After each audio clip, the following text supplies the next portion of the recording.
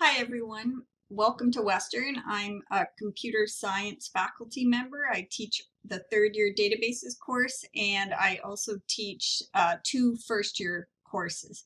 So I'm going to just give you a little virtual introduction to the computer science department at Western. Hopefully this answers some of your questions. I'll just give you a few fun facts about our department. We're the second oldest computer science department in Canada, and we're the first department in Canada to have a female chair of the department, and we think we're actually maybe the first department in the world to have a female chair as our department, and she was fantastic. She's retired now, but just two little things about our department. So one of the great things about our department is we're very flexible. So you can do computer science combined with other things. Like we have students who do computer science combined with Ivy Business School.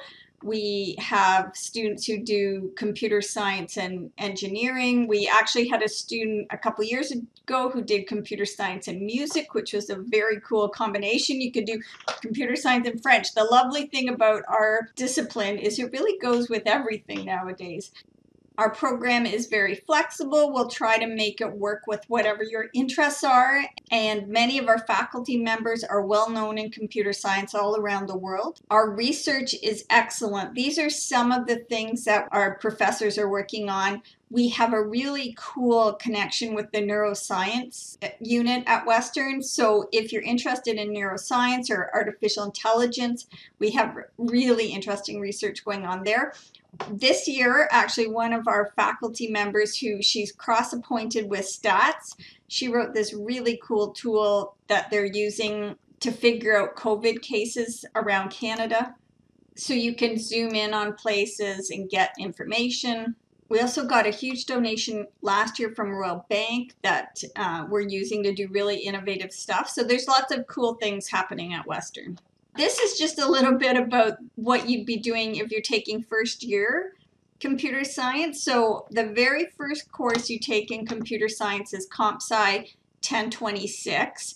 And in that course, you do Python. And one of the assignments that they did is really neat. They looked at tweets, and then they tried to figure out how happy each area of the country was based on the tweets that they were doing. Another really cool thing about our department is our gaming minor. So students they don't have to, but if they're interested in gaming, they can get a minor in gaming along with a computer science honor specialization. And what they do is in fourth year, they take a gaming design course, but the prof doesn't give them a game that they have to design. They get to come up with their own ideas. So there's all kinds of awesome ideas that students come up with, and then they just build the game themselves, and the prof helps them walk through the steps of building the game. The prof who teaches this course has a very strong connection with a gaming company in London. So he gives lots of valuable feedback because he knows how it's really working in the real world. Here's some examples of projects from his class, his fourth year class. Now, if you're in first year, typically you're going to do 3 hours a week with a professor in a lecture hall. In a non-COVID year, of course, but you would do 3 hours a week in a lecture hall, or it might be 1 hour Monday, Tuesday, Friday. And then that would be a bigger group of kids. But then you would have 20 students in a lab room for 2 hours where you do hands-on activities and you work with a grad student and they walk you through some activities. So we have lots of professors who have been on the Student Council honor list for great teaching. One of our favorite professors, Dr. Solis Oba, he won the highest teaching award at Western. Here's one of our students. She actually was the head of our computer camp. She worked 1 year as a counselor, and then the second year she became the head. And here's a quote from her. I'll let you pause it if you want to read what she has to say. Here's another student. He was actually in my databases class. Hi, my name is Ryan Davis. I'm an upper year computer science student here at Western, and my experience in the program has been overwhelmingly positive. During my degree, I gained experience in a variety of areas, including artificial intelligence, databases, web development, and video game development. I also completed a 12-month internship as part of my degree, which gave me a great opportunity to apply all the skills I've learned in the program. Computer science also has a great community. Both the professors and the students are very friendly and approachable. I'm really happy I chose to study computer science at Western, and I encourage anyone interested in the field to apply.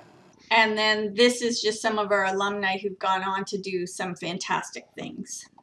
And these two guys, they worked on a game. Again, they did the minor in gaming, and I believe they both also did their internship at a gaming company in London. And this is just an interesting article that mentions that we're in the top 50 schools in the world for gaming. So you don't have to take gaming if you come to Western, but it is one of our strengths. Some of the other experiences you'll have at Western is we have a Hack Western. We have internship, which I'll talk more about in a minute. And I actually was one of the first profs in our department to teach a blended course, which helped me a lot during the COVID year. So I had pre-recorded my lessons, and then what I had the students do, we would come together every 2 weeks, and rather than listening to me lecture, they had already watched my videos. What we would do is we would work on activities in groups of 3, and then we'd swap the work that we'd done and we would take it up. And then another cool thing that I did in that course was, I'm not sure if you're aware of 3-minute thesis, but that's where a PhD student has to explain their thesis in layman's terms in 3 minutes. So I had the students pick a topic in databases, and they had to explain it in 3 minutes in layman's terms and then record it. And most students did a PowerPoint presentation, which was fine. Some students did a little skit, which was cool. But I actually had 3 students who made a rap video about something called JSON in databases. It was fantastic. The number is CS3319, so you'll hear that referenced in this. JSON, baby! Spitting fire from 3319! JSON. This one's for you, Laura. JavaScript object notation, syntax for storing and exchanging your data paired up in columns, no complicated translation, regular objects are wax. Jump to JSON. So it was a very fun assignment, and oh my gosh, this one was so fantastic. Now, the really cool thing about our department, and to be honest, our university, is that we have this wonderful thing called internship. So it's not just for computer science students. If you're biology, chemistry, there's lots of programs that have internship. The nice thing about internship in computer science is that normally there are more employers looking for students than there are students to fill the number of jobs. So I think you have to maintain a 70 average. But beyond that, as long as you do well in the interview, you should have no problems getting a job. It is between 8 to 16 months, and it is always between your 3rd and 4th year. And you actually earn a credit towards your degree if you do internship. You don't have to do internship, it is optional. It's similar to co-op at other universities, but normally co-op would be 4 months. And in computer science, it's hard to make a contribution at a company in just 4 months, whereas this, you're making real changes to this company. You're doing work that is valuable to them. You get real-world experience. We have staff at Western who help you design your resume. They help you with your interviewing skills, soft skills. They set everything up for you. They bring the companies.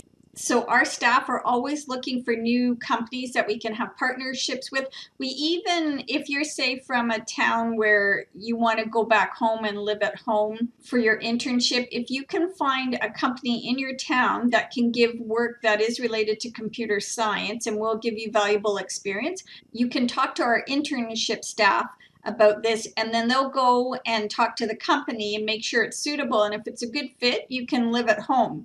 And the lovely thing is that you get paid as a regular employee, so you're making a full salary, you know, 50 to 60,000 a year, and you're getting a university credit. And then when you come back, you give a presentation about your experience. Here are some of the companies that you could do an internship with. There's quite a few gaming companies in London. We've had interns that create, I'm not sure if any of you know of the game My Singing Monsters, but they worked on those games. We have students at IBM. We've had students at Microsoft. I don't know if we have any there right now. We've just made a connection with Ubisoft, a gaming company. This company, Autodata, they've been fantastic. They're in London.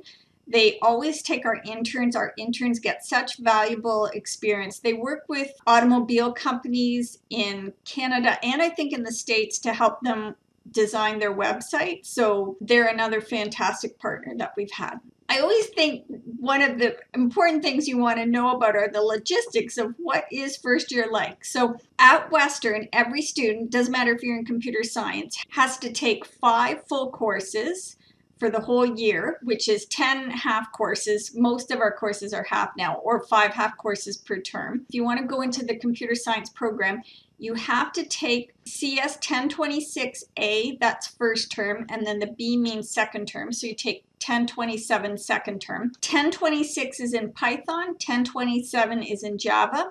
You do also have to do a full year of math. If you're interested in gaming or graphics, we recommend you do math 1600, which is linear algebra, and then most students would also do the half of calculus, or you can do a full year of calculus if you love math, that's fine too.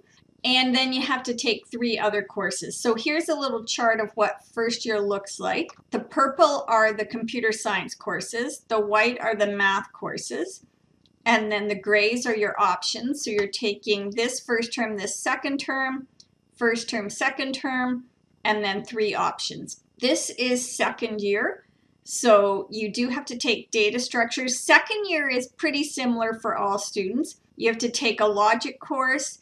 This course you'll be learning about C and Unix.